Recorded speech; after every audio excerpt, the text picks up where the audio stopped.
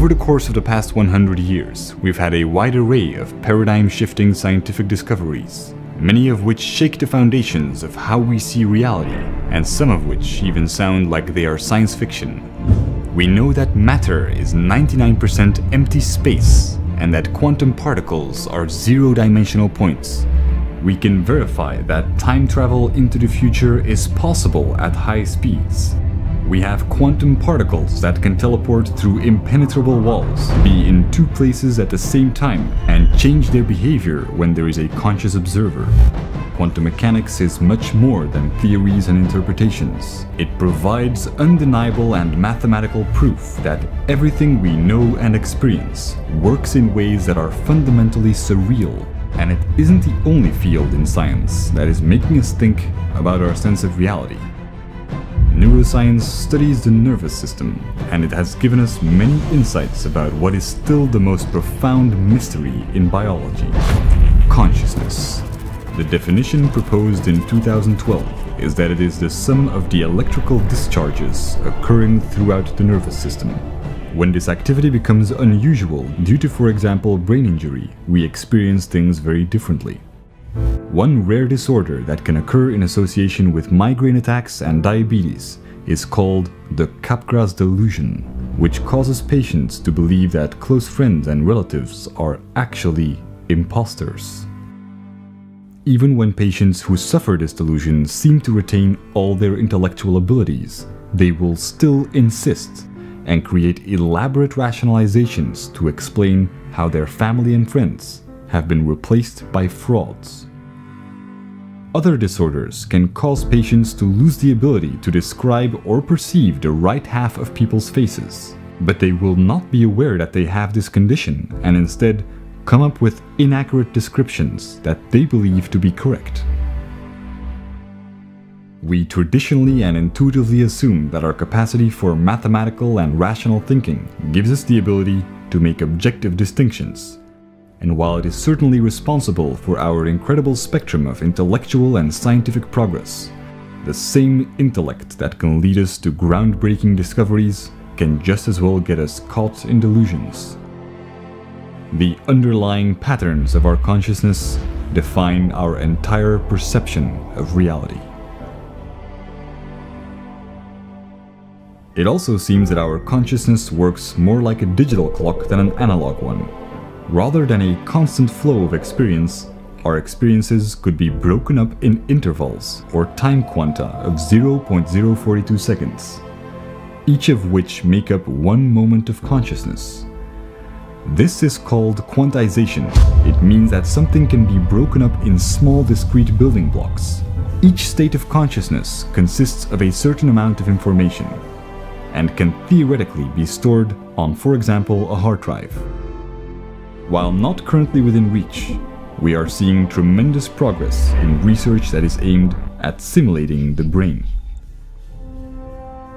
Some of the most reality-shattering discoveries of the past century haven't even been absorbed in mainstream culture yet. And what we have found in only the past decades is starting to point to an understanding of consciousness that will change the way we look at life and death. In 2007, stem cell pioneer Robert Lanza proposed that time and space, and even our entire reality, are not what we think they are.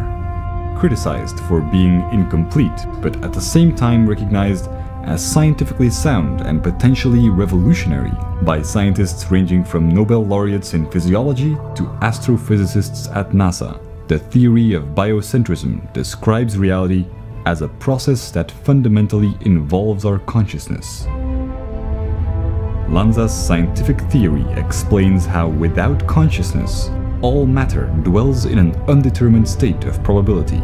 Time has no real existence, and space is just a concept we use to make sense of things. If we look towards neuroscience and quantum mechanics to further fill in the blanks and shortcomings of biocentrism, all that we are left with are quantized states of consciousness. Reality how we know it does not exist, and if it had any sort of existence that we could visualize, it would look something like this: an endless sea of static, of information in which all probabilities exist. Imagining all these probabilities within a zero-dimensional space without time is not easy, but it is perhaps as close as we'll ever come to imagining what reality really is.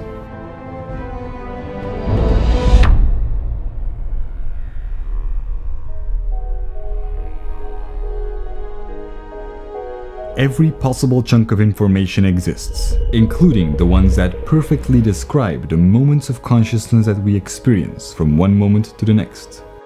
In quantum mechanics, we have had theories of a holographic universe where the entire universe could be seen as a two-dimensional structure containing all the information that we seem to perceive in three dimensions. In a new model, all of existence is encoded in quantized moments of consciousness that contain all of our experiences. Every moment of experience is a reality in itself, and we experience time as obvious and straightforward. But with each moment of consciousness containing a different set of memories and experiences, it wouldn't matter if our timeline was completely scrambled. Tomorrow could happen before yesterday. Our memories are dependent on the information encoded within each moment of consciousness, and can only tell us something about the reality we experience right now. Any perception of time or continuity is actually an illusion. This is one of the reasons why Robert Lanza's recent theory was considered to be a wake-up call by NASA's astrophysicist David Thompson.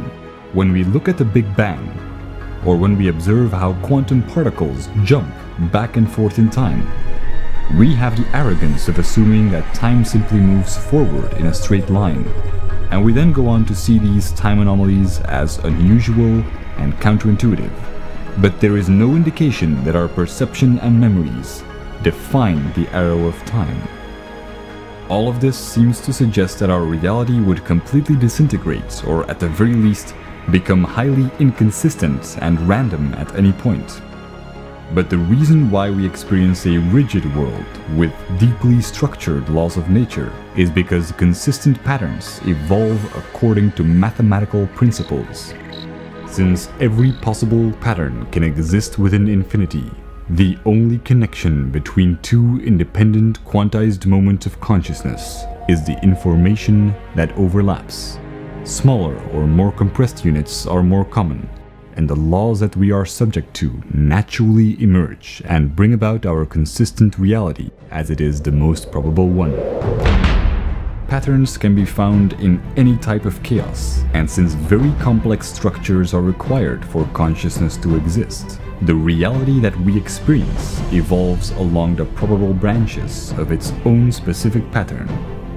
If neural disorders such as Capgras syndrome have taught us anything, it's that we have an incredible ability to rationalize the oddities in our reality.